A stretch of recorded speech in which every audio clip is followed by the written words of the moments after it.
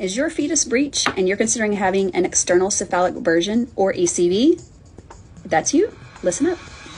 I'm Dr. Shannon M. Clark. I'm a double board certified OBGYN and maternal fetal medicine specialist, and I'm going to talk to you about an ECV. But first, I want to tell you that I'm covering labor and delivery today, and my residents just did a successful ECV on a patient at 37 weeks. Where I work, we routinely offer ECVs to our patients whose fetuses are breech.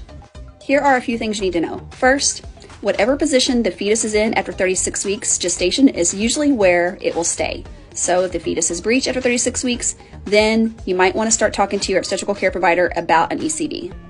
Number two, the best time to have an ECV is 37 weeks. Why? Because after 37 weeks, if the version is successful, it's much less likely that the fetus will revert to breech presentation.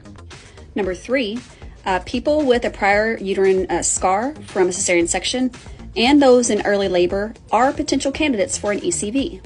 Number four, getting an epidural and also having a tocolytic like terbutaline can be considered a reasonable intervention to increase external cephalic version success rate, and that's what we do where I work.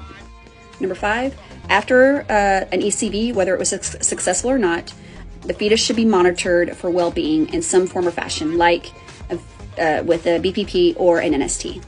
Where I work, we keep the patient on the monitor for at least 2 hours just to see how the fetus is doing and also to see if contractions start to kick in, which sometimes they do.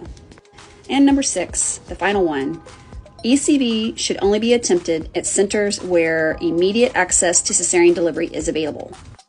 That's because in the event that the fetus does not tolerate the procedure, which does occasionally happen, and does not recover, maybe the baby starts having decelerations or a bradycardia, then in that situation we would need to proceed with cesarean delivery.